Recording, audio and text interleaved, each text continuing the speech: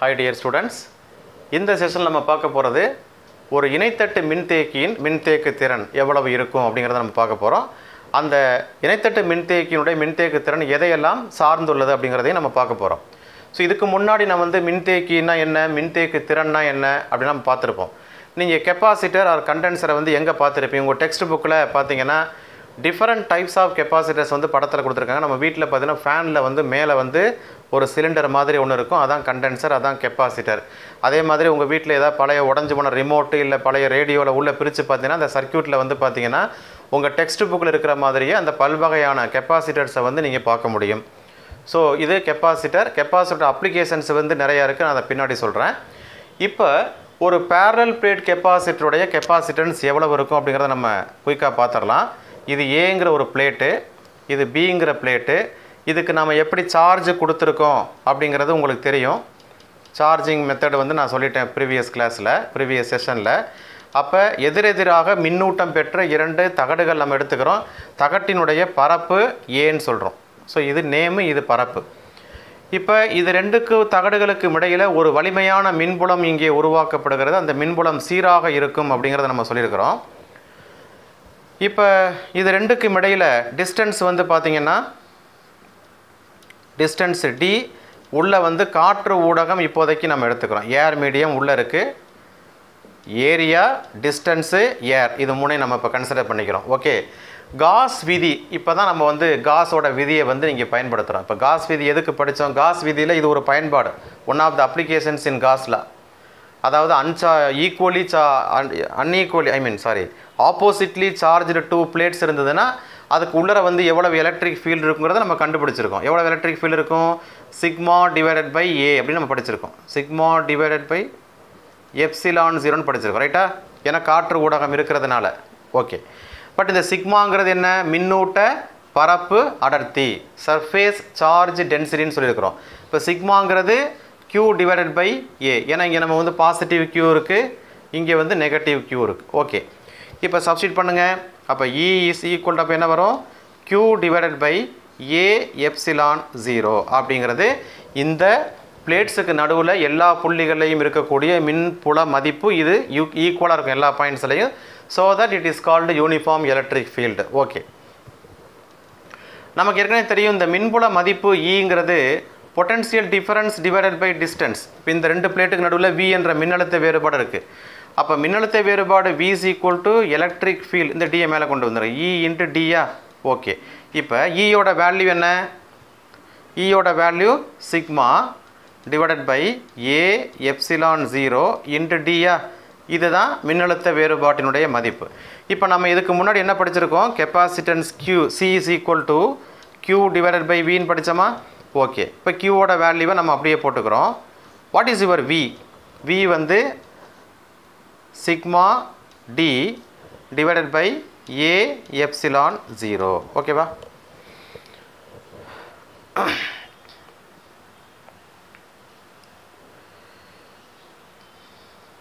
Okay. இப்போ Qங்கிறது என்ன? Qங்கிறது sigma A divided pi sigma D by A epsilon 0வா? இப்போ sigma sigma cancel ஆயிருமா? AA இல்லை, ஒரு நிமிஷம்.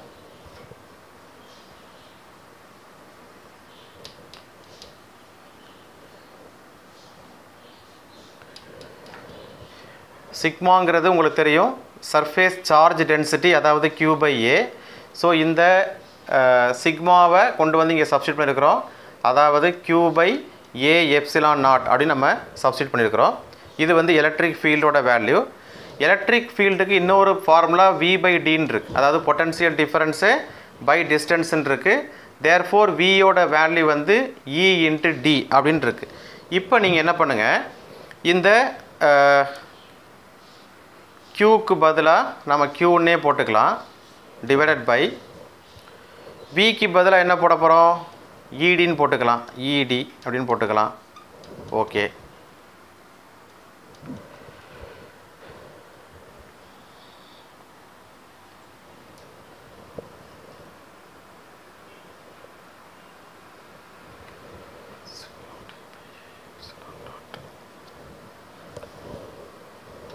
ஓகே, Qவை நம்ம அப்படியே போட்டுட்டு இந்த Vயோட வேல்யூவை மட்டும் நம்ம எழுதுகிறோம், அவ்வளோதான். Q divided by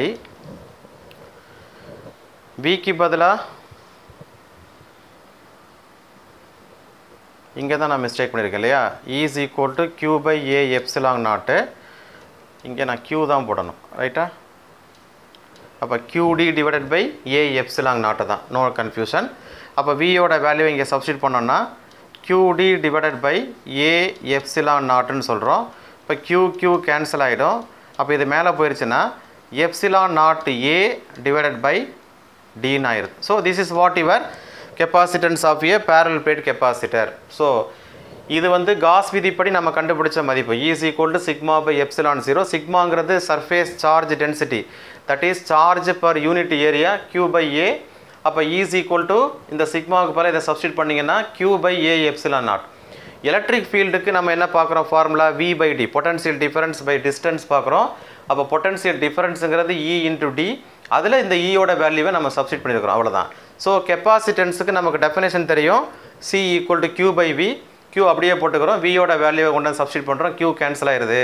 so C is equal to epsilon not A divided by D. இப்போ இணைத்தட்டு மின்தேக்கியினுடைய இப்போ இந்த மின்தேக்கு திறன் எதையெல்லாம் சார்ந்திருக்கிறதுன்னு பாருங்கள். 1, இப்போ எப்சிலான் 0, இப்போ இதில் constant, proportional to A and proportional to 1 by D. அதாவது மின்தேக்கு திறன், இணைத்தட்டு மின்தேக்கியின் மின்தேக்கு திறன் வந்து பரப்பிற்கு நேர்த்தகவில் இருக்கும். அப்போ பரப்பை எந்த அளவுக்கு அதிகப்படுத்துகிறீங்களோ அந்த அளவுக்கு உங்களுக்கு என்ன இருக்கும், இந்த சியோட மதிப்பு அதிகமாகும். அதே மாதிரி எந்த அளவுக்கு தகடுகளுடைய இடைவெளியை வந்து குறைக்கிறீங்களோ அந்த அளவுக்கு மின்தேக்கு திறன் வந்து உங்களுக்கு அதிகமாகும். இப்போ நான் ஏற்கனவே சொன்னேன், ஒரு ஃபேரட் மின்தேக்கு திறன் கொண்ட மின்தேக்கியை நாம் நடைமுறையில் உருவாக்க முடியாதுன்னு நம்ம சொல்லியிருக்கிறோம். ஏன் உருவாக்க முடியாது? why 1 farad is not possible?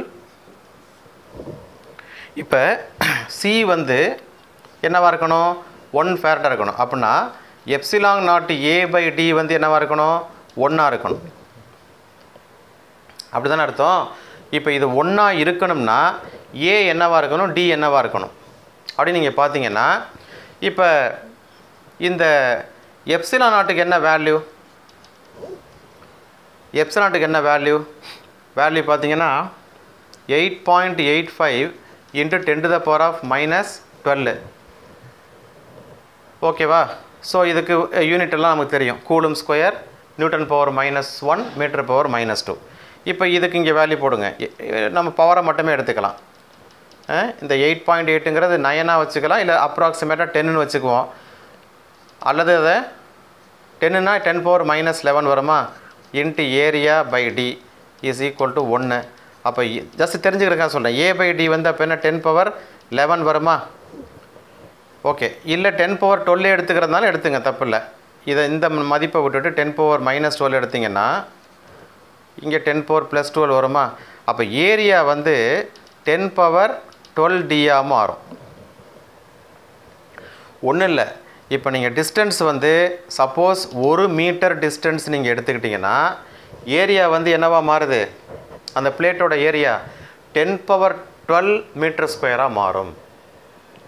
இந்த டிஸ்டன்ஸ் வந்து நீங்கள் 1 மீட்டர் அப்படின்னு எடுத்துக்கிட்டிங்கன்னா ஏரியா வந்து 10 பவர் 12 மீட்டர் ஸ்கொயர்னால் அந்த பரப்பு, அந்த பிளேட்டோடைய பரப்பில் நீளம் 10 பவர் 6 இருக்கணும், அகலம் 10 பவர் 6 இருக்கணும். 1 மீட்டர் கேப் வச்சோம்னா பரப்பினுடைய மதிப்பு 10 பவர் 12 மீட்டர் ஸ்கொயராக மாறுது.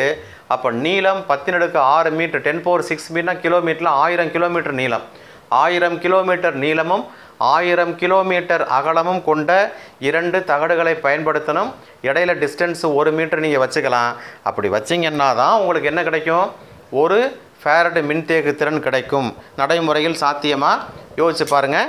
கண்டிப்பாக it is not practically possible. அதனால தான் நம்ம வந்து மைக்ரோ ஃபேரட்டு அந்த மாதிரியெல்லாம் நம்ம யூஸ் பண்ணுறோம். கெப்பாசிட்டரோட சைஸ் வந்து ரொம்ப என்ன ஆயிரும், பெருசாக போயிடும்.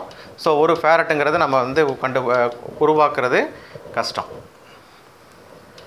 ஓகே, இப்போ இது வரைக்கும் நம்ம என்ன பார்த்துருக்கோன்னா, சார்ஜை வந்து எப்படி அதை ஸ்டோர் பண்ணுதுன்னு நம்ம பார்த்துருக்குறோம். இப்போ மின்தேக்கியில் சேமிக்கப்படும் ஆற்றல், மின்தேக்கியில் சேமிக்கப்படும் ஆற்றல், ஹவு இட் ஸ்டோர்ஸ் எனர்ஜி, சேமிக்கப்படும் ஆற்றல், ஆற்றலை எவ்வாறு அது சேமிக்கிறது. ஆற்றலாம் என்ன, வாட் இஸ் எனர்ஜி? எனர்ஜிங்கிறது என்ன? செய்யப்படும் வேலை தான் எனர்ஜி. இங்கே என்ன வேலை செய்யப்படுகிறது? இது பாசிட்டிவ் பிளேட்டு, இது நெகட்டிவ் பிளேட்டு, ப்ளஸ்ஸு மைனஸு. நம்ம நேரடியாக எலக்ட்ரான் இங்கேருந்து இங்கே கொண்டு வரல, எலக்ட்ரான் இப்படி போகாது. ஆனால் இதுக்கு நெகட்டிவ் சார்ஜ் கொடுக்குறோம், இதுக்கு பாசிட்டிவ் சார்ஜு கொடுத்துட்றோம். மின் துகள்கள் சேமிக்கப்படுகிறது. ஆனால் ஆற்றல் எப்படின்னா, எலக்ட்ரான் இங்கே வந்த எலக்ட்ரான் பேட்டரியிலேருந்து இங்கே வந்த எலக்ட்ரான் பேட்டரிக்கு இங்கே போகுதா? அப்போ இங்கே உள்ள எலக்ட்ரானை இங்கே கடத்திருக்கமா, நகர்த்திருக்கமா? உள்ளுக்குள்ளே இல்லை. ஆனால் வெர்ச்சுவலாக இங்கே போன எலக்ட்ரான் இங்கே வந்துருச்சுல்ல. அப்போ சர்க்யூட்டில் எலக்ட்ரான் ஓடிட்டு தானே இருக்குது. அப்போ எலக்ட்ரானை நகர்த்த செய்யப்படும் வேலை தான் இங்கே ஆற்றலாக சேமிக்கப்படுகிறது அப்படிங்கிறத நீங்கள் புரிஞ்சுக்கணும். இப்போ V என்ற மின்னழுத்த வேறுபாடு ரெண்டு தகடுகளுக்கும் இடையில் இருக்குது. ரெண்டு தகடுகளுக்கும் இடையில் இருக்கக்கூடிய மின்னழுத்த வேறுபாடு V. சப்போஸ் நான் வந்து dq என்ற மின் துகளை, மின்னூட்டத்தை இங்கே ஒரு புள்ளியிலிருந்து இன்னொரு புள்ளிக்கு நகர்த்த நான் செய்யக்கூடிய வேலை என்ன அப்படின்னா dw. So dw is equal to V dq. அப்போ நான் செய்த மொத்த வேலை W is equal to அப்போ என்ன வரும்? இன்டகிரேட் பண்ணிங்கன்னா வரும் இன்டகிரல் V dq. இப்போ மொத்த வேலைனா 0 சார்ஜிலேருந்து Q சார்ஜ் வரைக்கும் நம்ம சார்ஜ் பண்ண போகிறோம். அப்போ நம்ம செய்யக்கூடிய மொத்த வேலை தான் இதில் ஆற்றலாக சேமிக்கப்படுகிறது. C is equal to நம்ம என்ன சொல்கிறோம்? Q by Vன்னு சொல்கிறோம். அப்போ இதிலேருந்து நம்ம V எப்படி எழுதலாம் அப்படின்னா Q by Cன்னு எழுதலாம், ரைட்டா? And this work done is nothing but electrostatic potential energy UE R உப்சிலான் ஈன்னு படிக்கிறோம். அப்போ இதை சப்ஸ்டியூட் பண்ணிங்கன்னா 1/c into integral 0 to Q என்ன வரும்? Q dqன்னு வருமா? Q dqன்னு வரும். இன்டெக்ரல் x dxங்கிறது என்னது? x²/2 ஏற்கனவே சொல்லியிருக்கிறேன். Integral x power n dxங்கிறது x power n+1/n+1. So இது பவர் 1, அப்போ 1 + 1 2/2 போட்டுக்கிறோம். ஸோ 1/c இன்ட்டு அப்போ என்ன கிடைக்கும்? Q²/2ன்னு கிடைக்கும். லிமிட் 0 to Q போட்டாலும் அதே வேல்யூ தான் கிடைக்கும். அப்போ 1/2 இன்ட்டு Q²/cன்னு கிடைக்குது. This is what your electrostatic potential energy or Q²/2c அப்படின்னு எழுதிக்கிறோம். Q²/2cன்னு எழுதிக்கிறோம். இதுதான் மின்தேக்கியில் சேமிக்கப்படுகின்ற ஆற்றல்.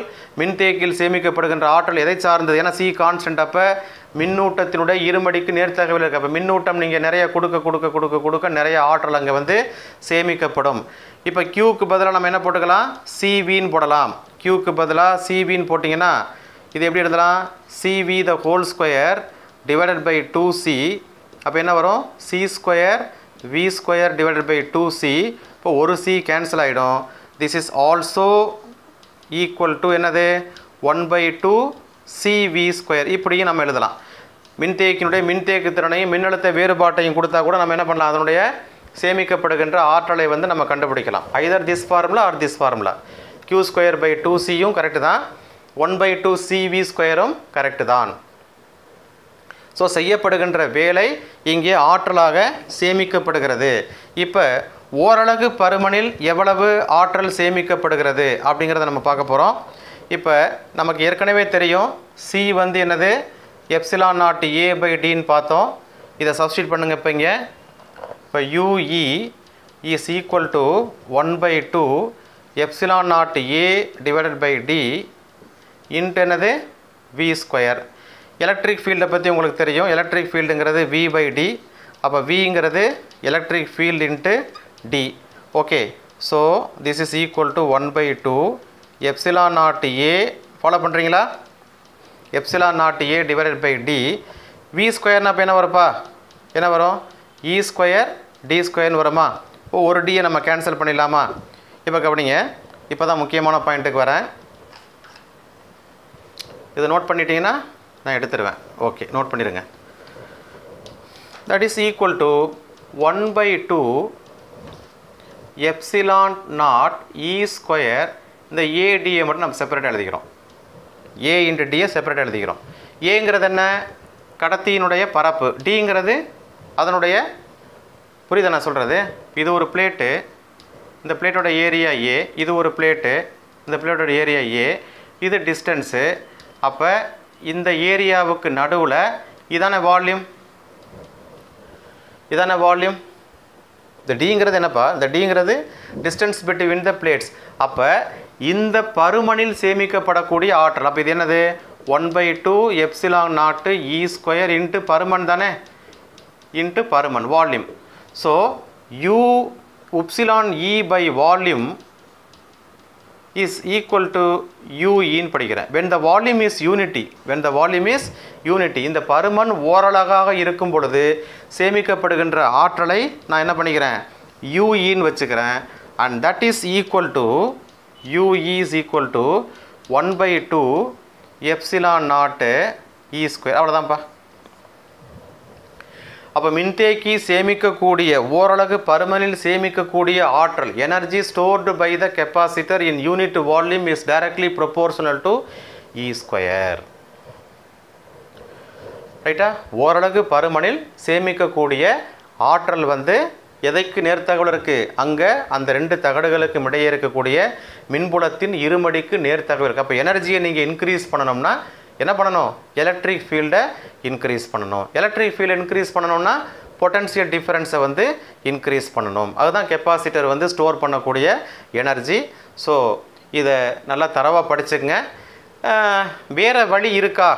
இப்போ நான் சொல்லிட்டேன், ஒரு ஃபேரட்டை நீங்கள் மின்தேக்கு திறனை கொண்டு போக முடியாது, மின்தேக்கு திறனை அதிகப்படுத்துறது கஷ்டம் அப்படின்னு நான் சொன்னேன். ஏர் மீடியம் இருக்கிற வரைக்கும் தான் அந்த பிரச்சனை.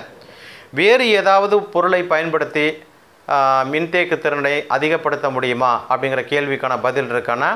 எஸ் இருக்குது. அடுத்த வீடியோவில் பார்ப்போம். கீப் வாட்சிங். தேங்க்யூ.